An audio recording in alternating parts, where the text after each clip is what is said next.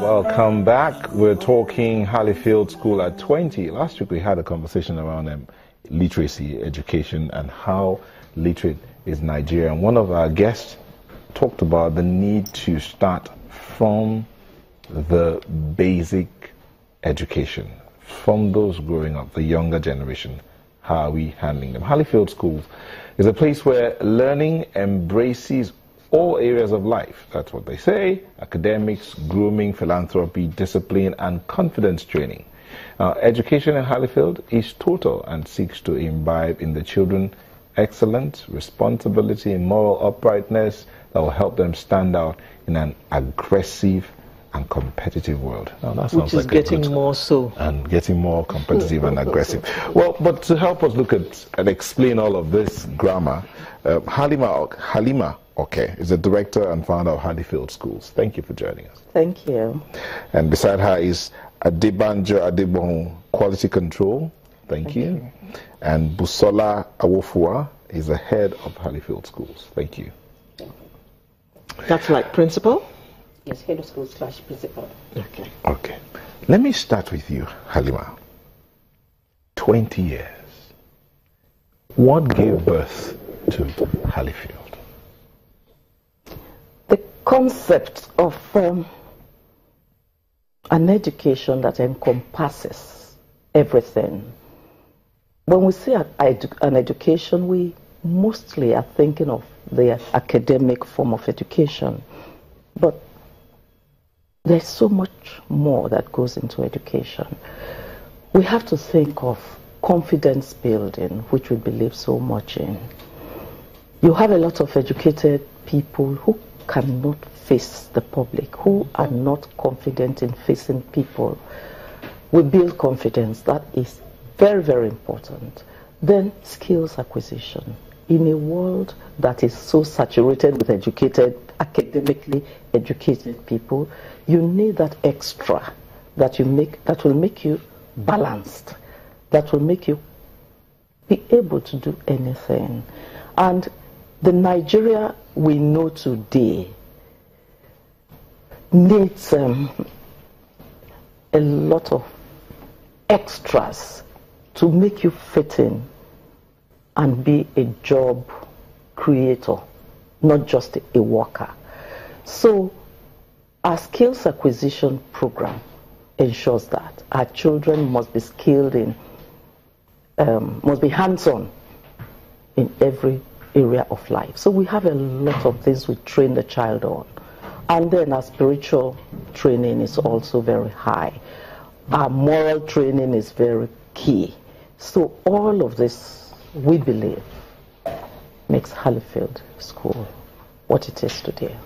You haven't told us what led you to start up Halifax. Yeah, Halifield. that desire to inculcate in the Nigerian child different facets of knowledge, different areas of skills, made me get interested in education, because I was used to, with my children's education, I was used to concentration on academics. So I wanted to do something different from that experience. So we started our school with emphasis on clubs. A child must belong to different clubs and learn different things. Adebanjo, quality control. Would you say that vision has been maintained in this 20 years? Yes, I would say that vision has been maintained over the years. In Halifield, we believe in a I can philosophy. That's actually our motto, I can. And that's actually the drive. That's what drives us, the students, the teachers, and the parents. And it's because we believe that no child is dull. You know, there's this idea that a child can be dull, might not know anything. But in Halifield, we believe that every child can learn. So because of this belief, because we have that trust that a child can learn, we tell them that you can. There's some children that would tell you, I can't do it. It's too hard. This assignment is too difficult. But you continue to tell them that this is easy. You can do it. So that drive is what is that's the driving force. we make our teachers know this.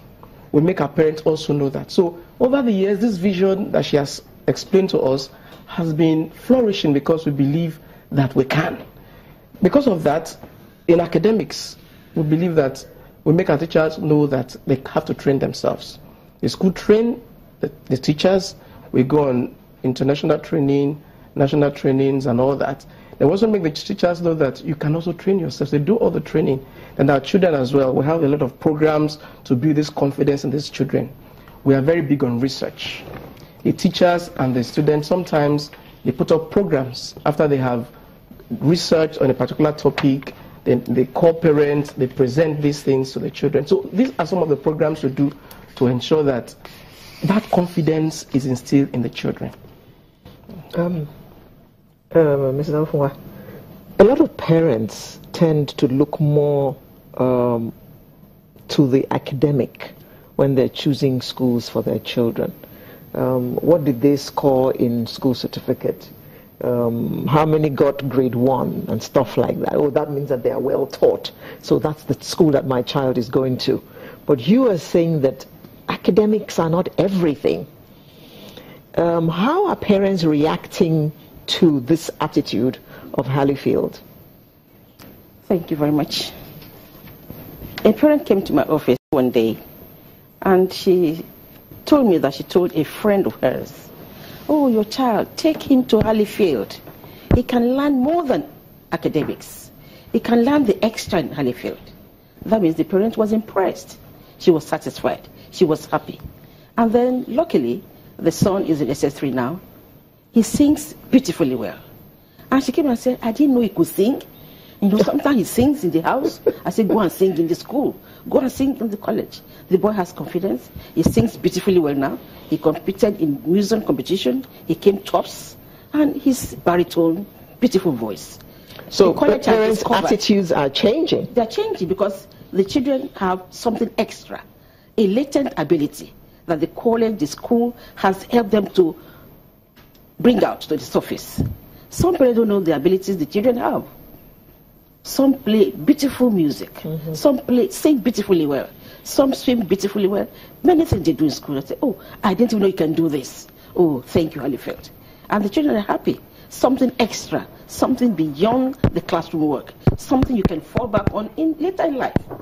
Whatever they can't do, they do it very well. And we thank God for that. 20 years, you're rolling out the drums and all that. What's your plan?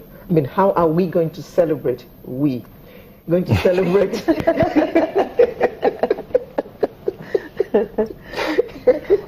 Yes, we have lined up some programs for the celebration because I believe 20 years is an achievement in the education sector.